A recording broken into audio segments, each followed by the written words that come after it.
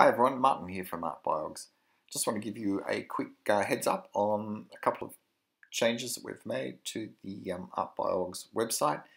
The first thing is you'll see that your subscription status is highlighted.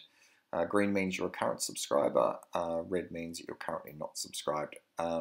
There's also a new option called Global Search, which we'll talk about a little later in this overview.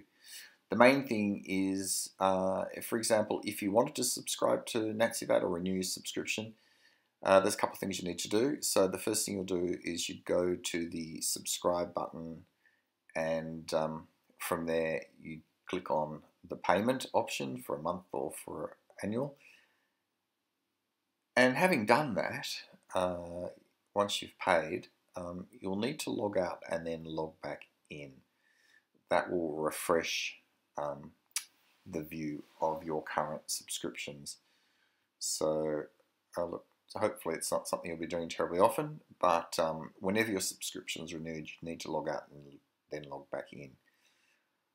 Right, so quick cover of the titles. So for Artex, you've got access to 3, the exhibitions and prizes, First Nations and exhibition catalogues. Then there's NaziVad, and then there's ArtBiogs, and then there's the Global Search. So they're all options you can subscribe to.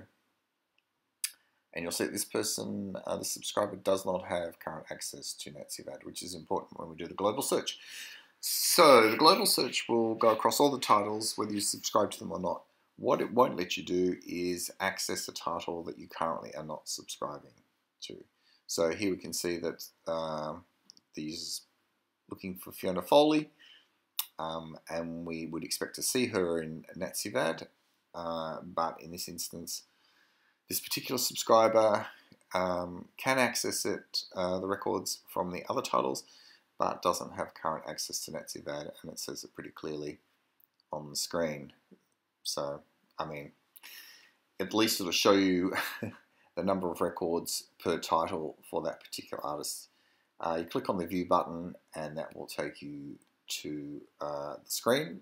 In this case, it's the First Nations prizes and exhibitions screen.